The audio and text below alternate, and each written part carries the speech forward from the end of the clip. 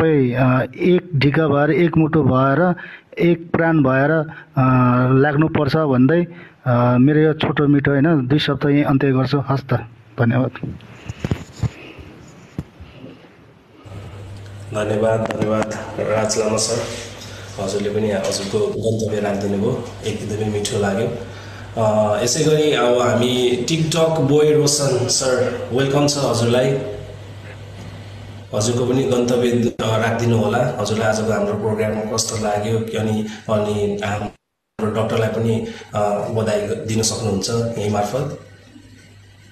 हस् सर, यो ब्लडमा जति पनि जोडिनु भएको साथीहरू सबैजनालाई नमस्कार र भ्युअर 166 जना हुनुहुन्छ, सबैलाई चाहिँ मेरो एकमुष्ट नमस्कार। र आजको यो सेलिब्रेसन कार्यक्रम राख्नुहुने कतारका फ्लेभर ग्रुप र कतारका आर्मी ग्रुपलाई म धेरै धेरै धन्यवाद दिन्छु। र 100K पुगेकोमा डाक्टर आलियालाई धेरै धेरै शुभकामना। र यो आजको यो 100K पुग्नुमा यो हाम्रो अलरेजका जति पनि ब्लड खोल्नुहुने हाम्रा यो कतार, मलेसिया, UAE लगायत उता पाकिस्तानको डाक्टर लामा टिम पनि हुनुहुन्छ र जति पनि र अलरेज ग्लोबल उहाँहरूको धेरै ठुलो भूमिका छ। उहाँहरूले ब्लड खोल्दा नै यो 100K सब्सक्राइबको लागि उहाँहरूले धेरै ठुलो भूमिका गर्नुभएको छ। उहाँहरूको लागि पनि धेरै धेरै धन्यवाद। र उहाँहरूले गर्दा र हामी सबैको यो सहकार्यले गर्दा नै आज डाक्टर आलियाको चाहिँ 100K पुगेको र त्यसको लागि हाम्रो जति पनि यो भ्युअर साथीहरू हुनुहुन्छ, अहिलेसम्म जति पनि साथ सपोर्ट दिनुहुने सम्पूर्णलाई चाहिँ मेरो धेरै धेरै धन्यवाद। हस् त, थ्याङ्क यू सर।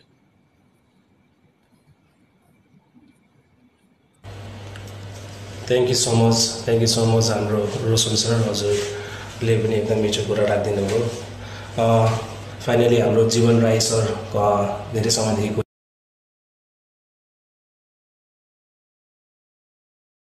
गरिरहनु भएको छ। जीवन राई सर, हजुरलाई वेलकम छ हाम्रो बोर्डमा। हजुरको पनि 2-4 शब्द राख्नु होला। हजुर, धन्यवाद सबैजनालाई। अब फरेस्ट फ्यामिलीलाई धन्यवाद हैन। अब हाम्रो एलिया 6को 100K पुगेकोमा उहाँलाई पनि बधाई। र हाम्रो सुरेश भाइ धेरै धेरै माया, म उहाँको सपोर्टर छु हैन। धेरै धेरै माया उहाँको, जहाँ गए जेसुकै भए पनि सफलताले हैन चुमिरहोस्। जता गए पनि उहाँले गीत गाउनु अलिक राम्रोहरू ल्याउनु पर्यो भन्ने अब सबैले साथ दिनुपर्छ। हाम्रो के भए पनि नेपाली दाजुभाइ हो, राम्रो पाकिस्तानी भए पनि चेली हो, उहाँलाई नि माया गर्नुपर्छ। राम्रो अस्मिता बहिनीले पनि माया गर्नुपर्छ, यही भन्न चाहन्छु। र जति पनि सपोर्टर साथीहरू जस्तै नराम्रो कमेन्ट नगर्नु होला। त्यो भए पनि मान्छे हो, बुझ्नुपर्छ। र उसको फ्यामिलीको कुरा बाहिर ल्याउने होइन, उसको आफ्नो उसकै छ। हामीले त उहाँले गीत गाएको यसो हेर्ने हो, मनोरञ्जन लिने हो, त्यही हो मेरो भने। थिएँ अझै पनि प्रगति गर्दै जाओस् हाम्रो सुरेश भाइले, मेरो यही छ शुभकामना। अब प्रत्यक्ष त अब भेट्नु पाएको छैन। अब पहिला मैले एकपल्ट टिभीमा हेरेको थिएँ काठमाडौँ प्रोग्राम हुँदाखेरि, र टिकटकमा चाहिँ भेट भएको अब 2-3 महिना भयो है हेर्नु पाएको। उहाँको कार्यक्रम आएन भने अब त्यो टिकटक पनि हेर्नै मन लाग्दैन। त्यही उहाँ आयो भने चाहिँ यसो रात कटेको पनि थाहा हुँदैन। अब नाइट ड्युटी छ मेरो पनि, म पनि मलेसियामै छु। अब ठिकै लाग्छ, प्रगति गर्दै जाओस् भाइले, यो चाहिँ मेरो शुभकामना। र सबै साथीहरूलाई मेरो धेरै धेरै सम्झना। अब कहिलेकाहीँ यसरी बोर्डमा बोल्नु पाइन्छ, यो खुसी लाग्छ। अब मेरो भने यति राख्दै म बिदा हुन चाहन्छु। हस्, धन्यवाद सरहरू, सबै साथीहरू। हस्त जीवन सर, धेरै खुसी लाग्यो हजुरले पनि 2-4 शब्द राखिदिनु भएको। अब त्यही त हो। अब हामीले अब जति गर्नु सक्ने हामीले गर्नुपर्छ हाम्रो अडियन्स फ्यामिलीको लागि होइन। हामीले आफ्नो तर्फबाट अब यसरी नै साथ दिँदै जाउँ, हाम्रो अडियन्स फ्यामिलीलाई यसरी नै अगाडि बढाउँ होइन। सबैले सबै तर्फबाट एकदमै पोजिटिभ पूर्वक होइन चल्यो भने पक्कै पनि हामीले अगाडि आउने दिनमा धेरै अगाडि बढ्नेछौँ होइन, शिखर छुम्नेछौँ भन्ने भन्न चाहन्छु है।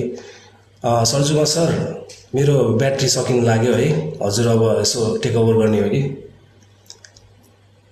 सर्जुमा सर, अब हामी कार्यक्रम पनि लास्टतिर नै छौँ। लास्टतिरै भएको कारणले गर्दाखेरि म केही कुराहरू राख्छु र त्यसपछि हामी समापनतिरै जान्छौँ होला। हजुर हजुर, अब म हल्का 2-4 शब्द म चाहिँ राखिदिन्छु अनि त्यसपछि तपाईँ एन्ड गरिदिनु होला है। हजुर, म 2-4 शब्द राख्छु, त्यसपछि एन्ड गर्नु होला है। ए हुन्छ, हस्। हजुर, हाम्रो सरले चाहिँ बोल्नु भयो कि भएन सर्जुमा सर? मैले बोलाएको छैन जस्तो लाग्यो, उहाँलाई एकचोटि चान्स दिनु है। कसलाई सर? गणेश सर।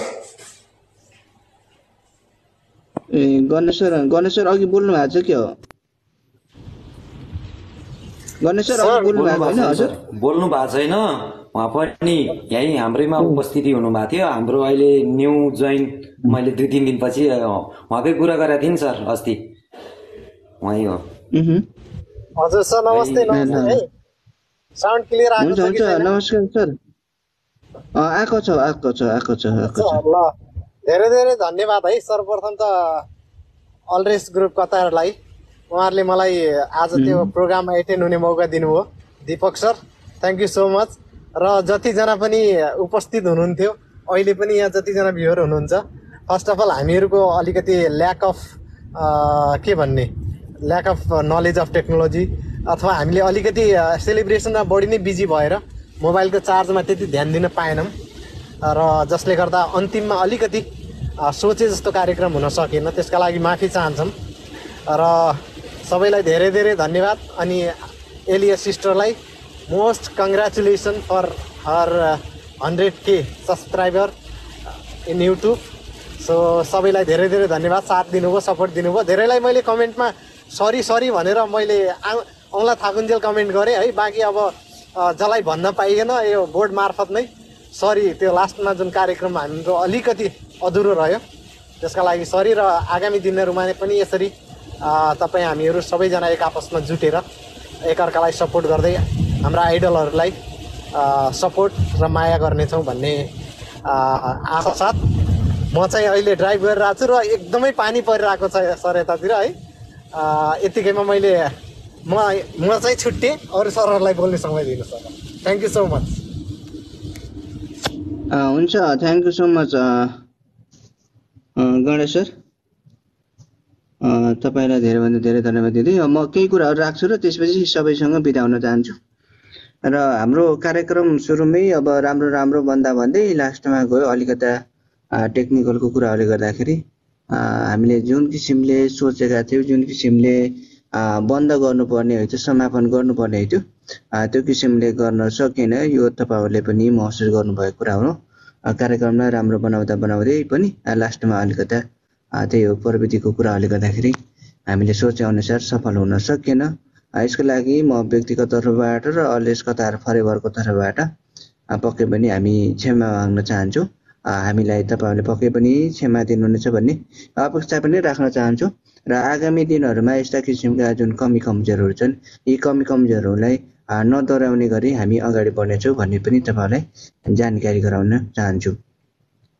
र आगामी बसाइहरूमा हामीले एउटा यो सुरुवात कार्यक्रम हो, अब यस्ता किसिमका कार्यक्रम हो हामी समयमा नि अब हाम्रो सुरेश सरको पनि अब 100K सेलिब्रेसनको समय आयो भने उहाँको पनि गराउने कोसिस गर्नेछौँ।